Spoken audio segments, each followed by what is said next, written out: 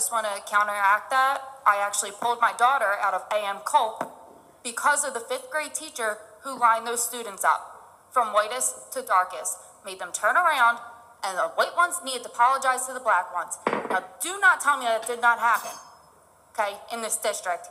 You need to put an end to this. Kids do not see color, and you are segregating them and you are separating them. This is not okay. Do something or get out of those damn chairs. When it comes to the honesty issue, this board has repeatedly denied an activity that has taken place at AM Culp Elementary. Just the last action meeting, we were actually attacked by Dr. G, who referred to Fox News about an event that happened. Fox News didn't tell me that the event happened at AM Culp Elementary. The activity I'm talking about is known as a privilege walk.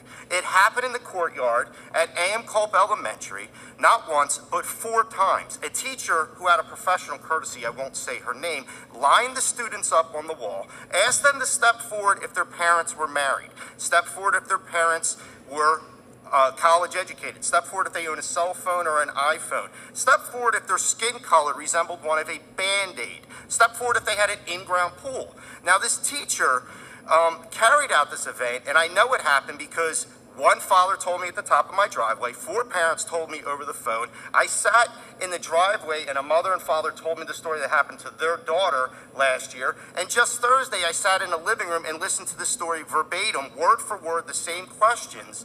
But she also added at one point when she asked about the Band-Aid with a mini megaphone, the teacher told the student to get back on the wall because her parents were from India.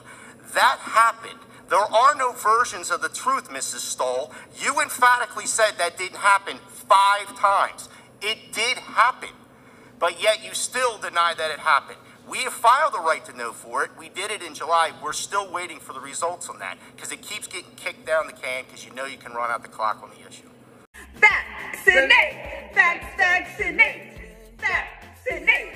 Vaccinate! My name is Naya Okami. I am the local werewolf girl. I go, "Arr!"